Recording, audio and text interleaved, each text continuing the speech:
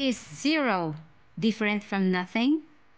Here are the 15 frequently asked questions about 0.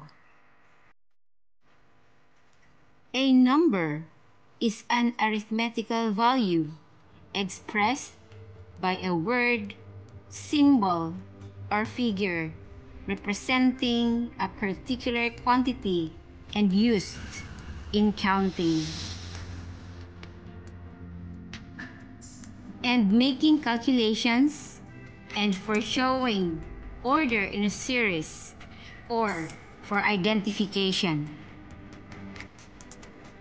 Is 0 different from nothing?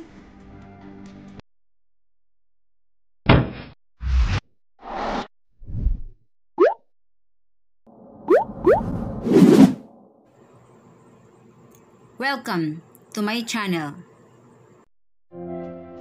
0 is a fine and wonderful refuge of the divine spirit, almost an amphibian between being and non-being. From a mathematical point of view, nothing is a set and 0 is a number. Nothing is the empty set, example, the set with no elements. While 0 is the cardinality of the empty set. 0 is considered to be a number, while nothing is considered to be an empty or null set. 0 has a numeric value of 0. 0 is numerical digit. However, nothing is only a concept of depicting a void or absence of anything relevant. Who found 0?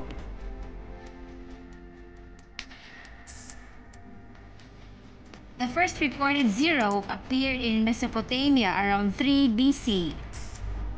The Mayans invented it independently in circa at 4 AD. Then it was later devised in India in the mid-5th century. Is 0 an odd or an even number? For mathematicians, the answer is easy. 0 is an even number, because any number that can be divided by 2 to create another whole number is even. What does a 0 represent?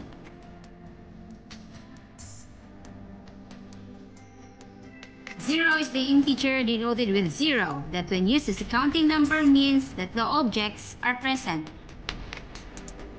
It is the only integer that is neither negative or positive. A number which is not 0 is said to be non-zero. Why is 0 useful in math?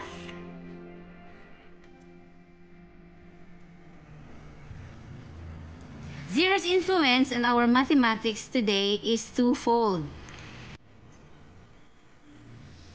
First, it's an important placeholder digit in our number system. Second, it's a useful number in its own right.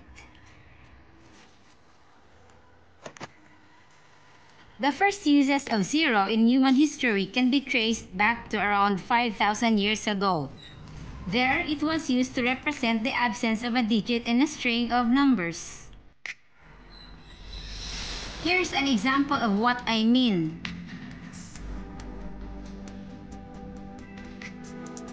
Think of the number 407.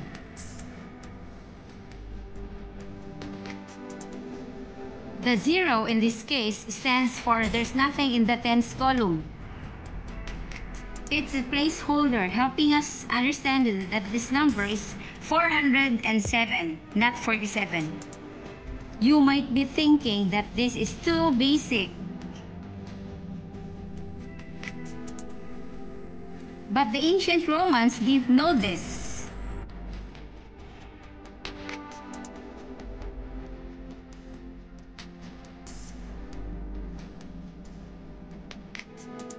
Placeholder notation is what allows us to easily add, subtract, and otherwise manipulate numbers.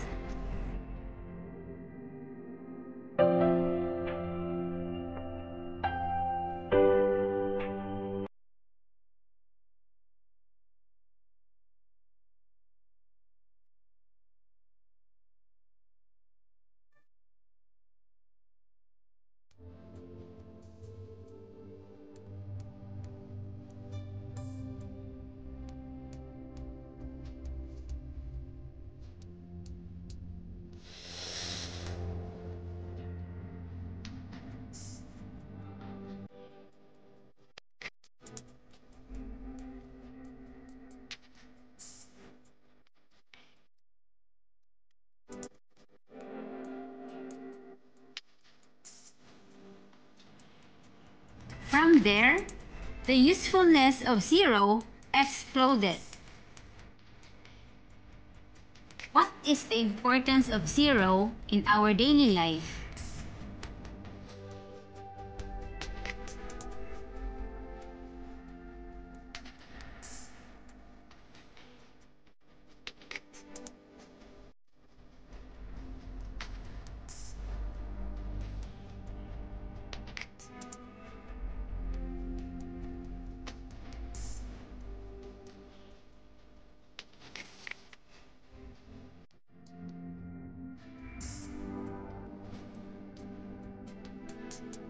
What if zero did not exist?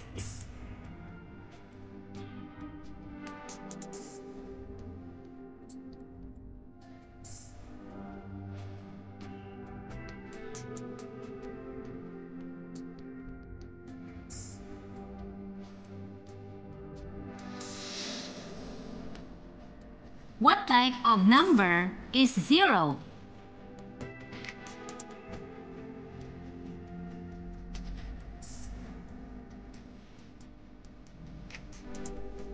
What are the special facts to remember about the number zero?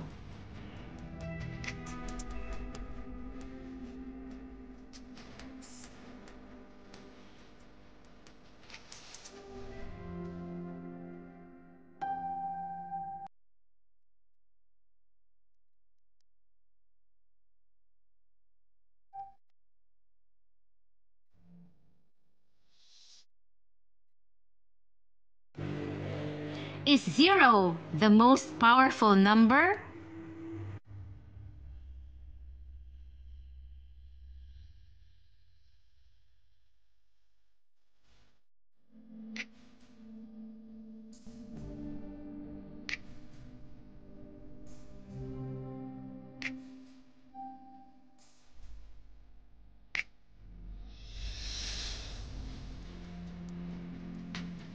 Where did the word zero come from?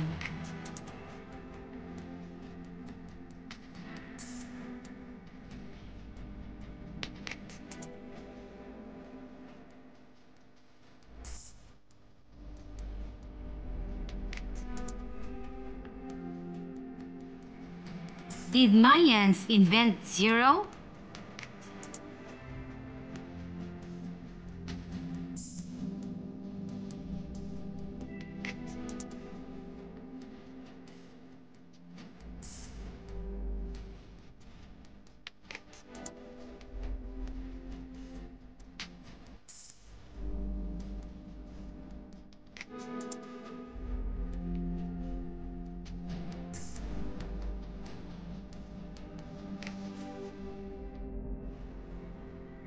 How did the Mayans discover zero?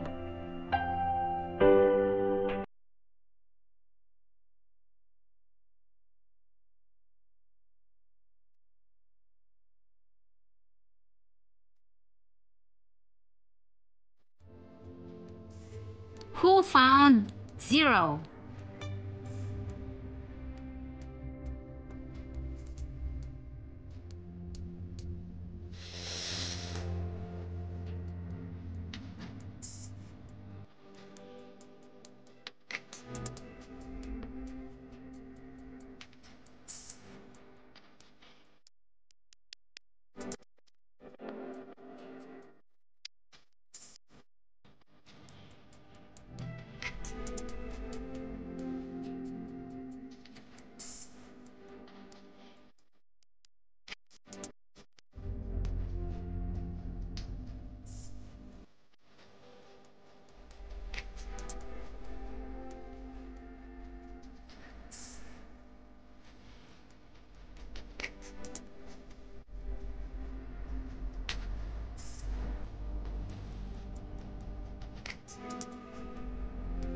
does zero exist?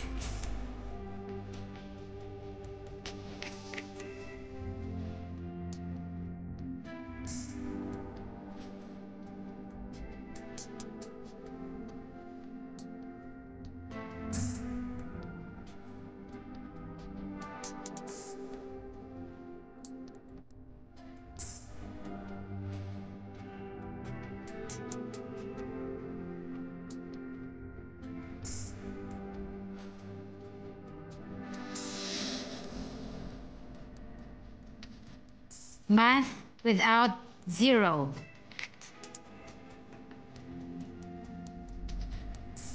Today, it's difficult to imagine how you could have mathematics without zero. Without the concept of zero as a number, none of this would be possible.